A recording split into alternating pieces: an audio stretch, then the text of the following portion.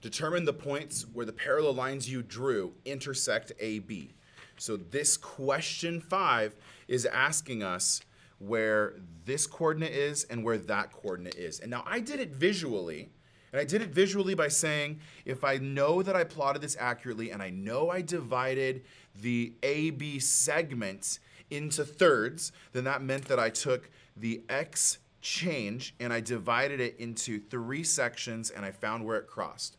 So I kind of am going to deviate from maybe what this curriculum wants me to show you about setting equations equal to each other, solving those equations, substituting them back in, Algebra 1 content. And I'm going to say geometrically, check this out, I know where the X coordinate is because the X coordinate is 3 spaces. This was a distance of 9, right? The X coordinate is 3 spaces over from 5. And then the next X coordinate is 3 more spaces over from that one. Or vice versa, going the other way. So on this side, I know that I have an X coordinate that starts at 5 and goes over 3. I just don't know the Y coordinate yet. We'll do that one in a second. And then I have another one that starts at 11. That's mainly from observation. There is a much lengthier process that I'm trying to avoid showing you. And I'll show you that there is a process that still is lengthy, but it could be like 4 times more complicated. Doable. You can do it, right? If you say, I'm going to fail this, you already proved that you will. Stop it. What are you going to do about it ahead of time? Like right now, have an open mind, have a growth mindset that you can't do this yet, but you're practicing and trying, and I'm here to help you do that. And you are your biggest advocate to make sure that you can. From the graph and from our conversations, I know the X coordinate is 8 and the Y coordinate is 11. So the goal will be to figure out, the X coordinate of the first point is 8 and the X coordinate of the second point is 11. Sorry, not the Y coordinate. We don't know the Y coordinate yet, but we do have this information. 8, flipping back, 8 is on the Y coordinate, or on the line of L3. And I took the information from the last video, I added 8 to both sides of the equal sign so that I could get Y by itself, which means it's really 10 over 9 times X minus 5 plus 8. I did the same thing with minus 4. I added 4 to both sides of the second line, see, L2. And when I did, I have just Y equals, because I added 4, that reduced to 0. And over here I have 10/9 times quantity X minus 5 plus 4. So that minus 4 minus 8 is moved to the other side with plus. And because those are equations where Y equals, watch how easy this is. I'm going to take that equation, Y equals 10/9 X minus 5 plus 8, and I'm going to put 8 where X is. So 10/9 times 8, this 8, that X, that 8, minus 5 plus 8. We got to do some math. You got to do what, 8 minus 5 is. That becomes 3. You got to do 10 over 9 times 3. That's what this is a multiply, plus 8. Hey Siri, what's 10 divided by 9 times 3?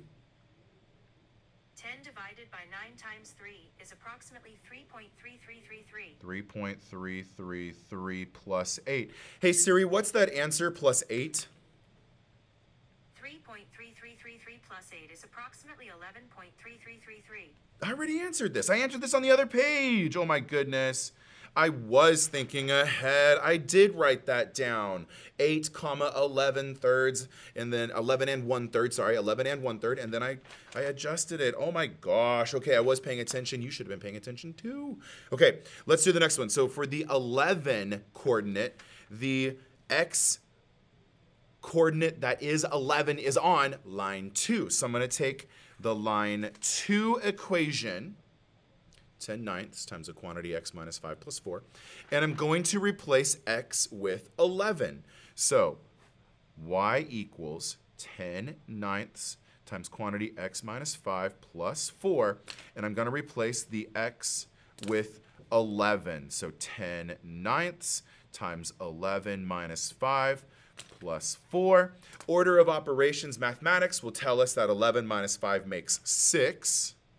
and 10/9 times 6. Hey Siri, what's 10/9 times 6?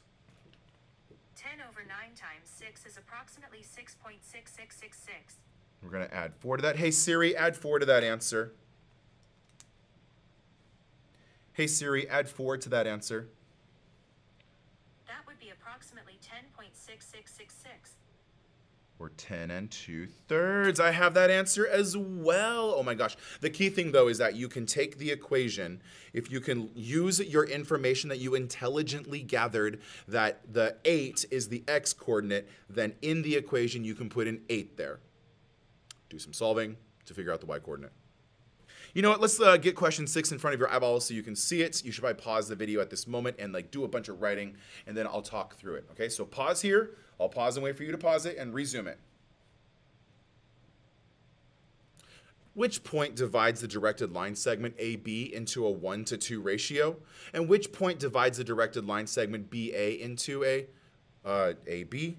BA into a 1:2 ratio the other direction. The geometric theorem to explain how you know this is the triangle proportionality theorem. We've created parallel lines. And if you create parallel lines, then the segments between those parallel lines can be formed into a proportion. Watch my 1-minute video on this one to explain it on this poster.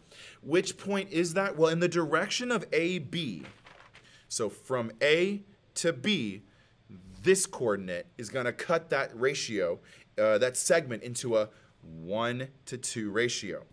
So that's the coordinate 8, 11/3. 8, 11 and 1/3. My apologies. I said it again. In the direction of AB, segments the side into a 1:2 ratio. By process of elimination and the fact that there's only one other choice, but also because if you go the other direction, then the 1:2 relationship goes this way. This would be the 1 to this segment being the 2. So this is the other coordinate for a 1:2 ratio. And that coordinate will be 11, 10 2/3. Segments the side into a 1:2 ratio.